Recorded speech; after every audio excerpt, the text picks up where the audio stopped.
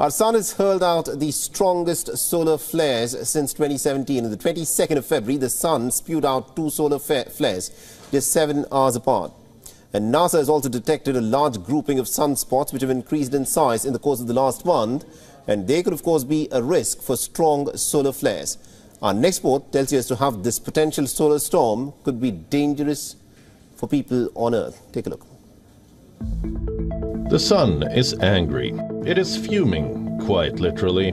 This is how the fury looks like. NASA's Solar Observatory has captured our sun emitting strong solar flares. NASA says these are X-class flares, which are the most intense, and that the number indicates their intensity.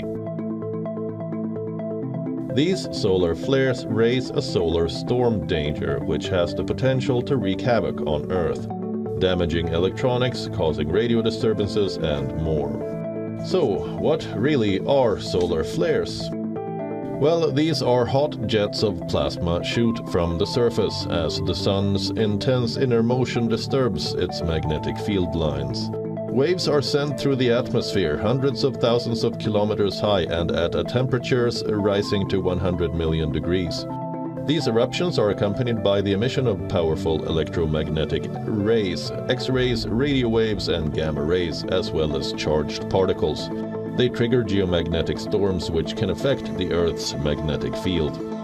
The most obvious magnetic storm display, known as Aurora Borealis or the Northern Lights, can be seen in the polar region.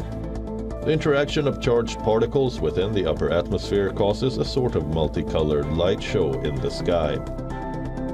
The more powerful the storm, the more visible the lights become away from the polar region, sometimes disrupting daily life and knocking off power supply. Geomagnetic and radiation storms are growing more frequent as the sun leaves its solar minimum period and moves into a solar maximum over the coming years, but people are generally protected by Earth's magnetic field.